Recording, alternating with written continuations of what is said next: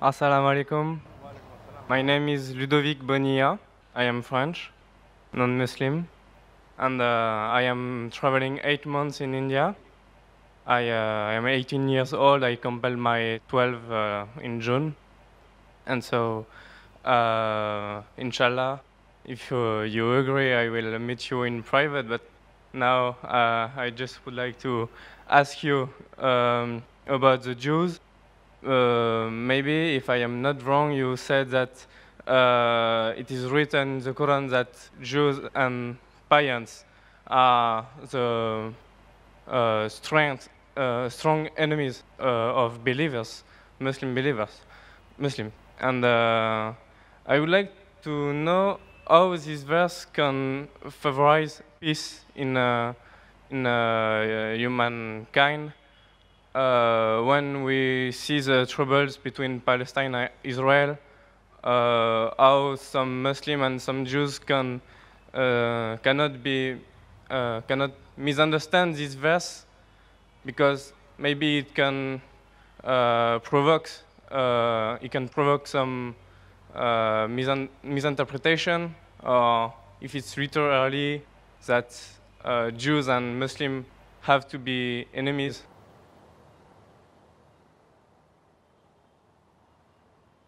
Brother, that's a very good question.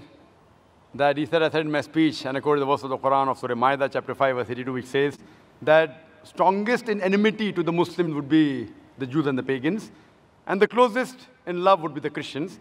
So if they wanted to create enmity when they say that the Jews and the Muslims should fight, the Quran doesn't say Jews and the Muslims should fight.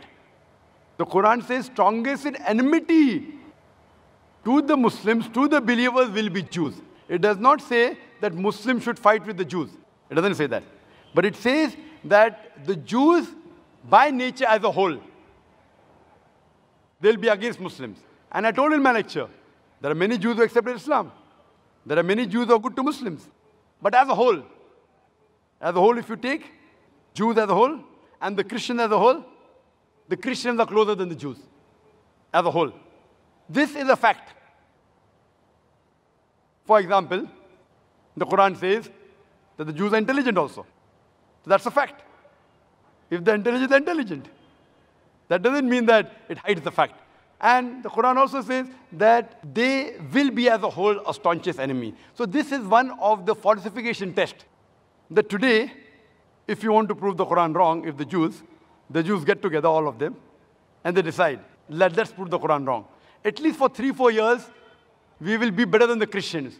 Let's stop the war of Palestine. You know the Palestinians? The Jews were kicked out by Hitler. Hitler incinerated 6 million Jews. He kicked them out of Germany. The Arabs, the Palestinians, they do ahlan wa sahlan. Come with open arms. After a few years, they are kicked out of the home. Imagine someone gives a traveler his home to live, and the traveler kicks him out of his home, and he's shouting that he has taken my house, and you're calling them terrorists. So what they have to do is, let's get together and solve this problem. Whatever the problem is. Not forever. Few years.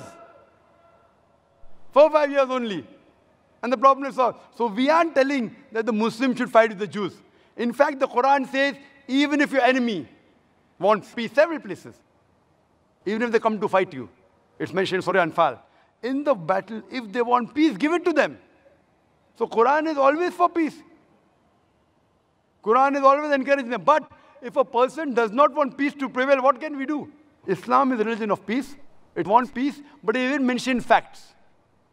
That means we have to be careful of the Jews. Not that we have to fight them, unless they come and fight with you. That's a different thing. Imagine what's happening in Palestine, what's happening in other parts of the world. So brother, for peace to prevail, you have to follow the guidance of the Quran and live harmoniously rather than be enemies. So Quran doesn't say that Jews should be enemies, but they will be saying. Hope that answers the question.